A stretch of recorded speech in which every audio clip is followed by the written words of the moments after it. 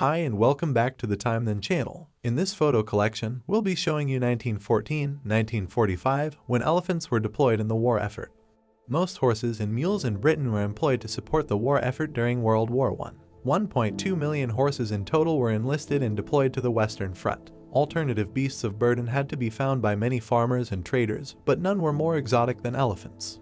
Although they served a variety of purposes, the elephants mostly took the place of horses. Their primary responsibilities included moving various machines as well as guns and ammunition. Elephants could also carry a lot more weight than horses could. Elephants from circuses were used to move bombs and other supplies across cities, stack hay, and plow fields.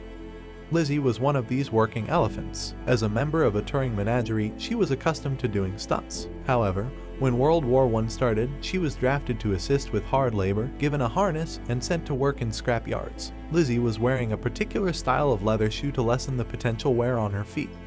The World's Fair newspaper chronicled Lizzie's appearance in February 1916. The article read, "Last week it was seen striding along with ease drawing a load of iron to ammunition works. The weight of the load was equal to that usually allotted to 3 horses. Some passing horses were startled by this unexpected dilution of their labor and sniffed and shied as the elephant passed."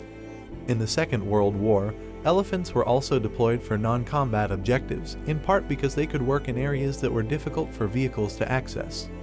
In his introduction to Elephant Bill, Sir William Slim, the 14th Army commander, said the following about elephants: "They built hundreds of bridges for us, they helped to build and launch more ships for us than Helen ever did for Greece. Without them, we would have had to retreat from Burma more slowly and advance toward its independence more laboriously."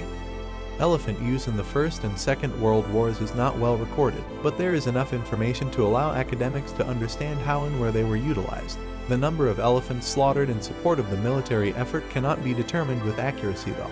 Please kindly subscribe, like, and comment.